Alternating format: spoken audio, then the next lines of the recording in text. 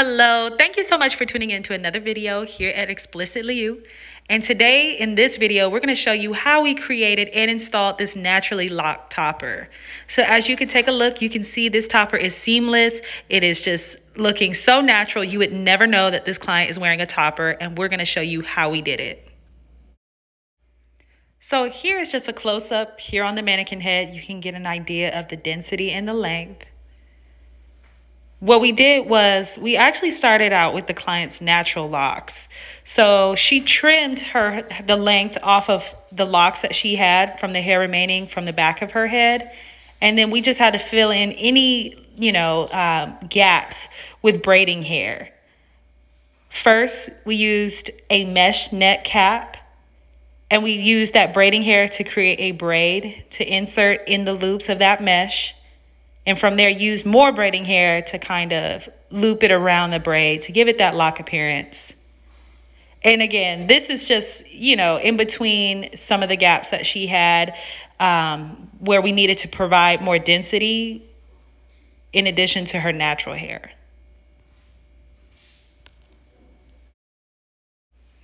So you can see my mom is just twisting all the way to the end. Again, you don't have to do this step so much. We very well could have just looped in her locks, kind of like crochet braiding, how you would crochet hair onto a braid. Just crochet that onto the net that you use for the cap. However, we just wanted to make sure it was thick and looking full. So my mom had to create some faux locks to kind of fill in any spaces that she would have.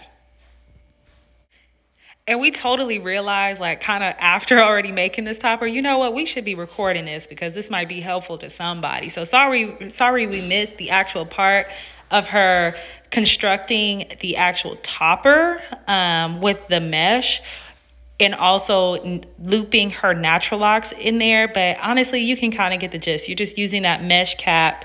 And we'll show you a bit later, kind of like the construction of the inside.